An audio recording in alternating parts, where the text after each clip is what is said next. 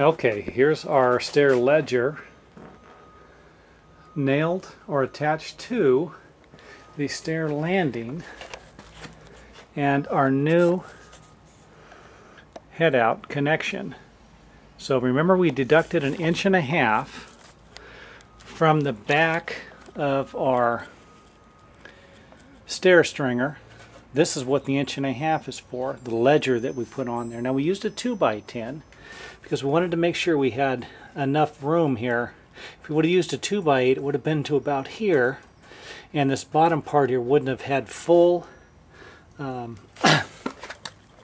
don't know if I got that there, I might have been moving the camera.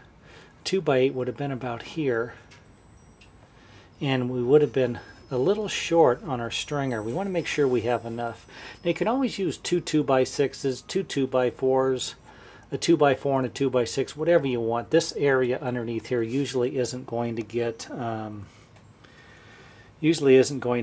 exposed to anything. If you were drywalling underneath this, obviously we would need to be able to continue this line up here, and it would have to be shorter. So that sounds like another video though. That gives you a good idea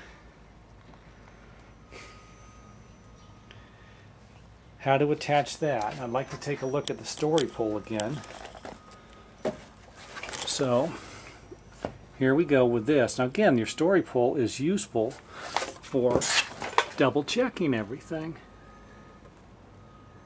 You can see once we put a 1/2 inch stair tread on there, we're going to be right where we want to be.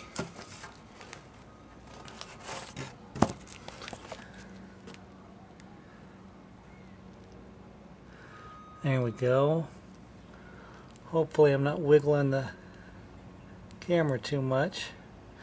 That gives you a good idea.